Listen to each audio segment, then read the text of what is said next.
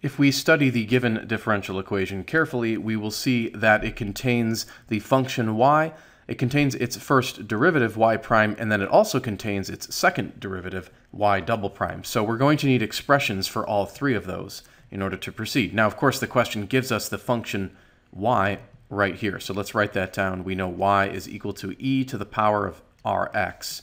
And in this case, r is just some unknown constant.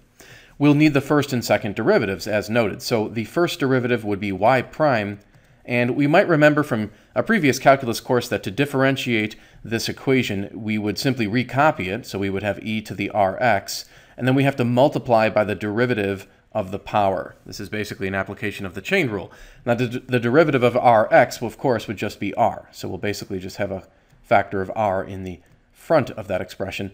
The second derivative is very similar. We'll recopy the function, so it will be r e to the rx, and then we'll multiply by the derivative of this power, and the derivative again of rx is r. Now we already have a factor of r in front, so if we multiply the original factor by another factor of r, we'll have r squared. So those are your first and second derivatives. We're going to substitute them into this differential equation. So for y double prime, we'll have r squared e to the rx plus 3 times y prime, and of course y prime was given right here as r e to the rx, and then minus 18 times y, and y was e to the rx. And this will be set equal to 0. And so for this first blank where it says try a solution of the form by substituting it into the differential equation, this would be the correct answer right here. We've substituted in the y prime, and y double prime.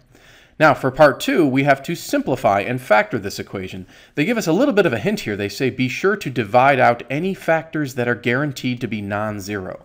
So if we look carefully, we have a common factor of e to the rx, and we know that e to the rx can never equal 0. It's an exponential function that looks something like this, and it approaches a value of 0 over here, but it never will actually equal 0. So we can take them up on their clue. We can divide out that common factor. So basically, if we divide out e to the rx, they're all going to cancel, and that's going to leave us with just r squared plus 3r minus 18 is equal to 0. And so this would be the correct answer to that second blank right here. And on to the third question, we need to find all values of r such that y equals e to the rx satisfies the differential equation. So basically, we're going to take this simplified version of the differential equation, or simplified solution to it, and solve for r. So that's just going to involve factoring.